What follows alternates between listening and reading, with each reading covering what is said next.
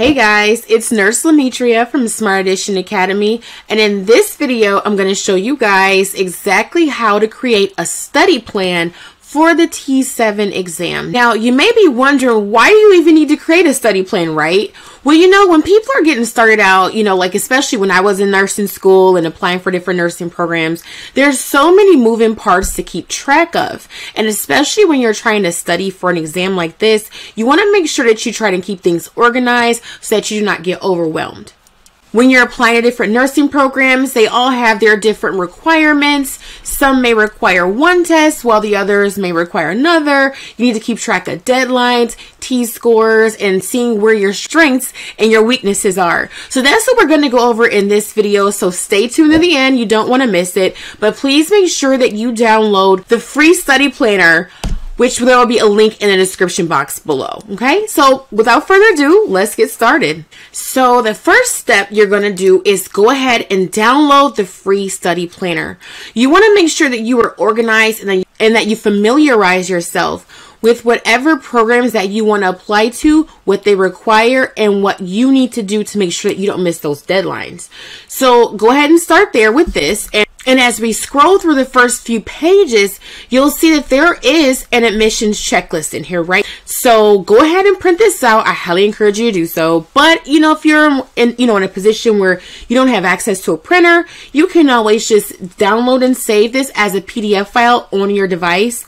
Or you could just copy it down. You just start down the old-fashioned way with pen and paper and just keep it in somewhere handy where you can have easy access to it. On here, as you see, you have everything sorted out. You have your application deadlines. You have a checklist here for which sections of the TEAS that you need to take for this specific program. And you also have the required test scores that you need. That's also helpful to put down and make note of. And you want to make sure that you put a lot of these things on your own personal calendar. Certainly make use of either a hard copy calendar if you're one of those people that are more tactile and you still like a good old school calendar, or a planner or journal. Make sure you transfer the dates and the things that you need to know from here into there. If not, you can still, of course, use your Google Calendar on your phone or whichever calendar that you have on your cell device so that you keep these things handy. And after that, once you're clear on what your programs need, you are ready to move on to step 2. So step 2 is going to involve taking a practice test. So what we're going to do is go ahead and go right to the practice test. So what I'm going to do first is I'm going to go through the practice test and show you guys just the process so that you can see what you need to do and how to organize it. What happens when you get questions wrong, and what, most importantly, what should you do with that information to prepare for the next time you take another practice test.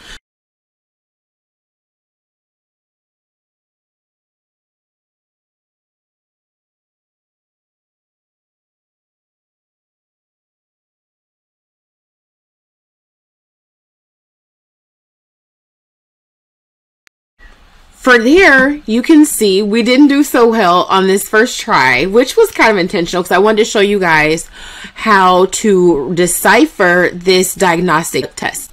So now that we've taken the practice test, you can look right here and see which sections that we need to do more work in. Right here on the left, they have it broken down by the categories.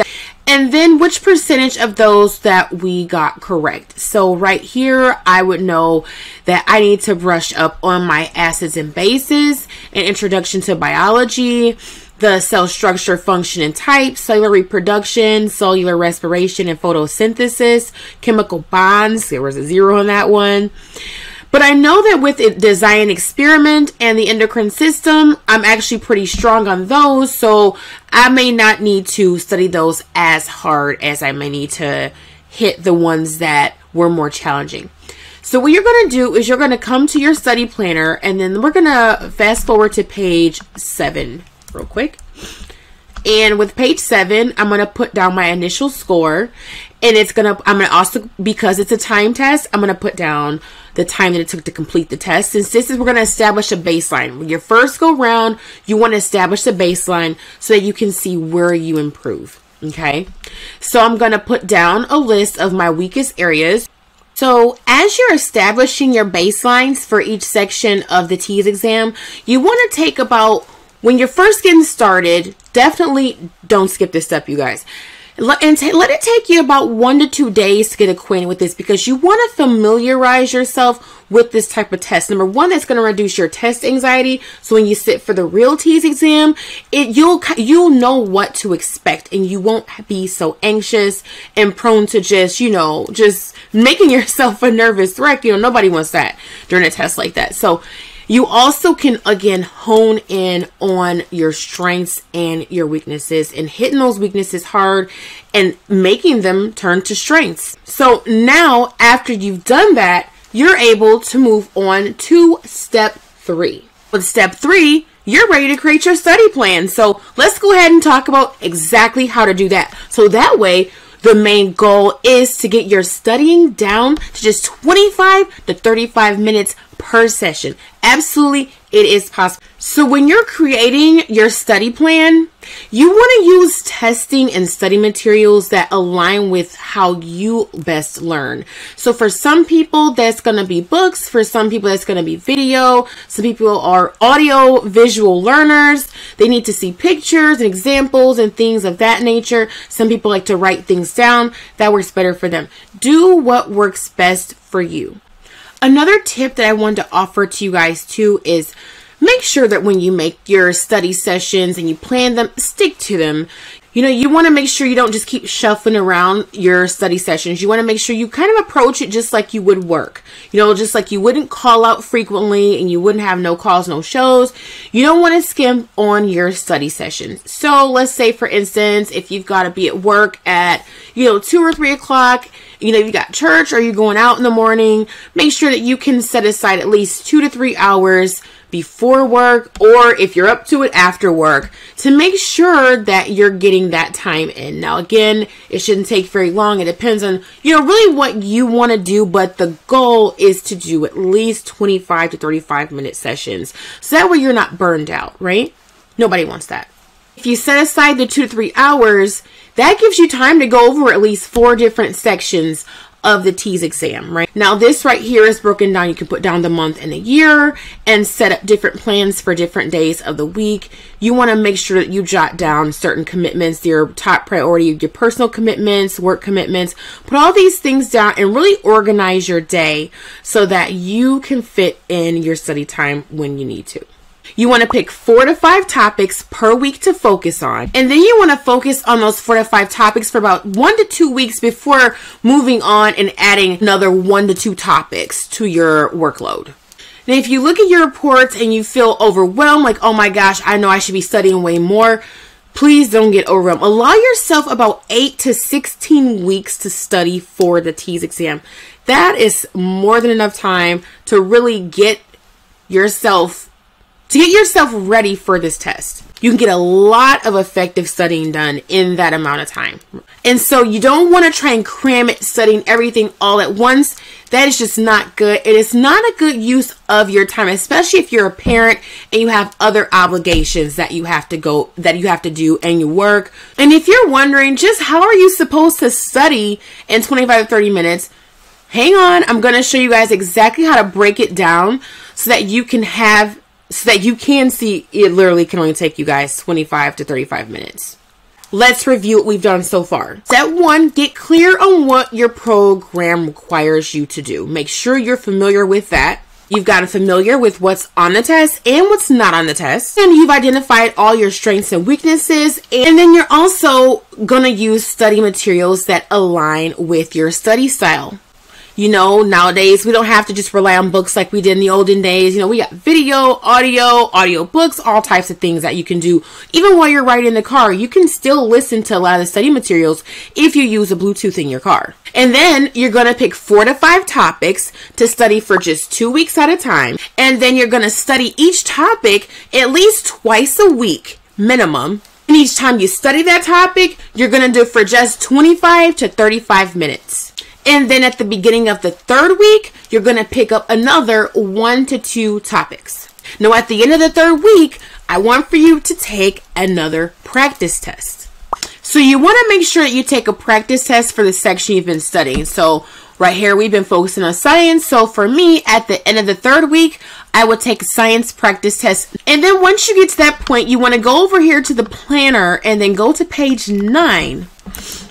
And on page 9, you have your practice test retake page that helps you keep that organized. So you get your original score and have them all here, reading, English, science, and math, and your retake score taken on the date of, and there's a blank space for that. And you have a place right here to put your score. And once you begin to do this, you can compare how you're doing once you get this filled out. You can compare how you're doing, but you want to make sure that over time, that you are seeing improvements in your scores. So you're basically going to repeat this process over and over, and as your test date gets closer, you'll know which areas that you need to work on the most. So next, you're probably wondering, how in the heck am I supposed to study within 25 to 35 minutes? Well, let me show you. So right here, I remember that I didn't do so well on the acid-base portion of the test on my diagnostic page. So I'm going to go right here to the acid-base section. And right here is where we're going to find the module for acids and bases that's going to contain this video, as well as the written course material. First, you're going to want to take 5 to 10 minutes to read through the lesson module. So you want to come down here to the written portion, go over all of this, familiarize yourself with it so that when you're watching that video, it's not just the first time you're hearing about it. Go ahead and check all this out, get to the bottom of the page. You'll see it's pretty thorough, and make sure that on the way down, you are taking these questions again. You know, those first couple tries, you may not get it correct, and that's okay. It gives you a baseline to start with. Try not to put so much pressure on yourself at first. Like I said, 8 to 16 weeks is a lot of time, and you can gain a lot of ground. So we're going to keep going down, down, down, and then we're going to finish. And then you're going to go do the review section. You don't want to mark as complete. You're going to go back up here and watch the video. When you get to this video, this is going to take roughly about 10 minutes of your time. So you can see roughly about how long these videos are. I believe this one's 8 minutes and 11 seconds. But most importantly, because this is animated, the content stick out. And they show you again, like I said before, exactly how it's done, not not just merely just telling you what it is. It shows you how, and that's the important part. So you watch your video and then you get to the end, and then the next 5 to 15 minutes, I want you to go over to the question bank by topic. We're going to specifically, because we're doing acids and bases, we're going to go to the chemistry section right here, and we're going to go to the acids and bases right here. At first, I would say at least you try to do 5 of them. But, you know, if you have more time, and because right here, after you answer it, it gives you the opportunity to check it right there. So you don't have to do, like with the full practice test, you don't have to do the whole entire test to get the answers. You can just do through 3. You can get the answer immediately after you submit your answer. So let's try this one right here. Again, I'm just going to pick something, you know, just for the sake of time. Let's go ahead, good old H2O, and we're going to check our answer and see what it says right here. And that is incorrect. It gives you the correct answer. And it also tells you, it gives you a rationale for that answer as well. So make sure you read those carefully. And then you can proceed on to the next question.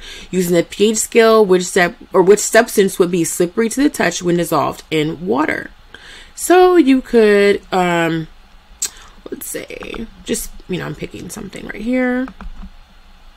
Check. Okay, got that one correct. And if you're getting questions wrong, guys, please try not to be discouraged. Stay encouraged, you know, because like I said, that is a learning opportunity. But, you know, like I said, just don't give up and try very hard to not get discouraged, you guys. But that's really it, you guys. So that's really how to maximize that 20 to 25 to 35 minute window of time. So it's easily digestible. It stops you from being overwhelmed and stops you from getting fatigued when it comes to studying and reading for long periods of time. Just try it out. See for yourself. You know, what do you have to lose? You know what I mean? Before we go, let's recap one last time what exactly we just covered in this video. So you identified what your program is going to be requiring from you, what you need to know, your deadlines, requirements, what tests are required. Then you're going to go ahead and take your practice tests. From there, you can plan your planner based on the results of that practice test. You're going to use your strengths and your weaknesses to determine which route you're going to take after taking the practice test. And then you're going to create a study plan that lasts around 3 weeks, incorporating 4 to 5 topics at a time for about 2 weeks. And then on that 3rd week, you're going to add in another 1 to 2 topics. Keeping in mind that you're going to keep your study sessions capped at about 25 to 35 minutes each time. By week 3, you should be adding in 1 to 2 more topics. And then by the end of that 3rd week, prepare yourself to take another practice test. Prepare yourself to take another practice test that's going to be focused on exactly what you've been studying. You're going to review your answers, note your scores, and formulate your game plan, battle plan, whatever you want to call it, from there. And then you're going to repeat that process over and over until you've gotten your scores up exactly where they need to be so that you will be assured to pass your test when you're ready to sit for it.